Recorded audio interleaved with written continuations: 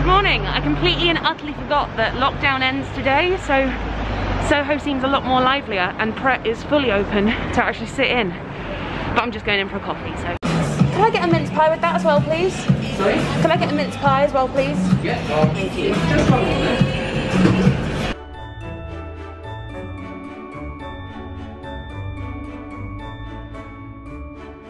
So I'm in the theatre.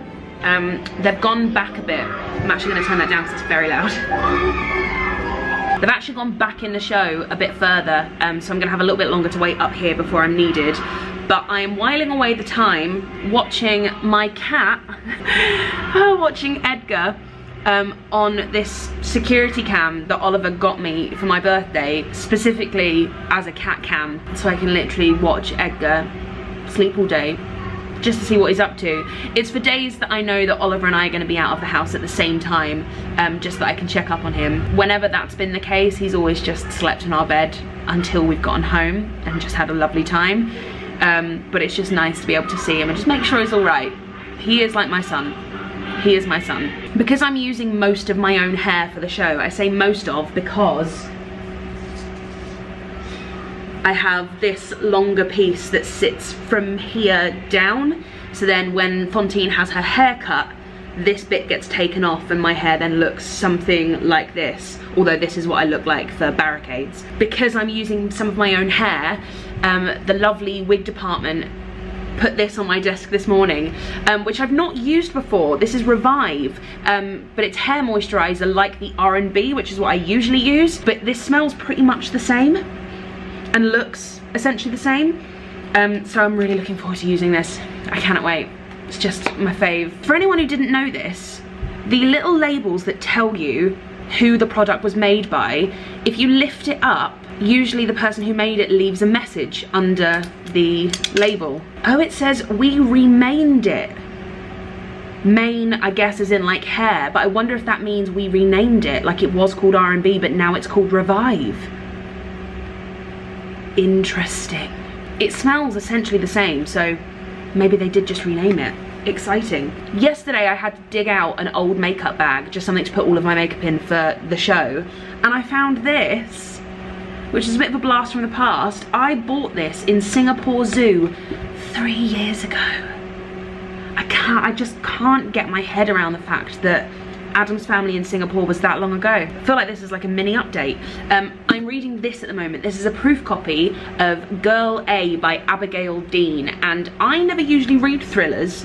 I feel like my brain goes through enough worst case scenario type thinking at like 3 AM in the morning, keeping me up.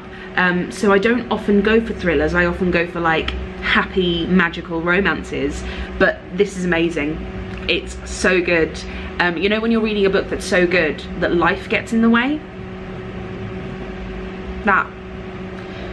I'm gonna go and drink my coffee and eat my mince pie and keep an ear out for when I'm meant to be downstairs. I can't remember if I did a dressing room tour back when we were here before, so I thought I would give you a little room tour to dressing room 9. That's really annoying. So the story behind this dressing room is that this part here, these didn't exist, and this corridor was the children's dressing room back when this theatre was the Queen's. So currently this is where all of our costumes and all of our props and headpieces and whatever, this is where they reside. So it's just me and Charlie in here. So this is Charlie's section with all of her costumes, and this is my section here with all of my costumes. And then there used to be a door here, but it was a door that no one ever went through because it led to this part of the theatre, which was just filled with what I think I was told was like generators, electricity generators. So it was out of bounds. So the kids literally had this, and that was it. But obviously these weren't there, and they had desks that came out to here and then mirrors on this wall, and these windows also weren't there. So when they refurbished the place, they knocked through and created this room with these 4 desks. This was my seat, you might remember from the last time I was here doing the Sondheim version of the show. I have taken this seat again, and Charlie's over there. So then we have these 4 mirrors, hello, hello, hello, hello, with lovely lights. We've got 3 little chairs, which is very nice. It's good for the dressers because they set costumes. Whenever we come up here and we've got a costume change, they can set the costumes on these chairs instead of putting them on our own chairs, which is where I put all of my own crap. It was also nice back before COVID days when people used to come into our dressing room and have a chat. They actually had somewhere that they could sit.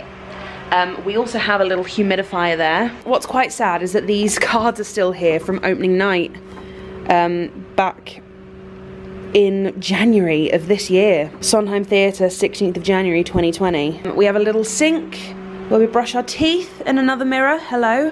And then this is the best bit. So this, you go down here and you go down again, and here we have a toilet and a sink, which comes with all of the Public Health England steps on how to wash your hands. And then in here is the shower room. So we have not 1 shower, but 2 showers. And I've just realised that my shower gel is still down there as well from the last time I was here. Can I say hello to you? What is it? Vlogmas. Vlogmas? Yeah, babe. What's that mean? A vlog a day until Christmas Day. Oh my goodness, it's so much I know. We're all back in Les Mis again, Vlogmas. Rob, Yeah. what is your Christmas wish? I want the theatre to come back, that's my Christmas wish. That's a very ASAP. good answer. Very good answer. Yeah. Okay, if you were thinking selfishly, completely selfishly. Puppy. Edgar's got 2 advent calendars. This was kindly gifted by Scrambles. D2.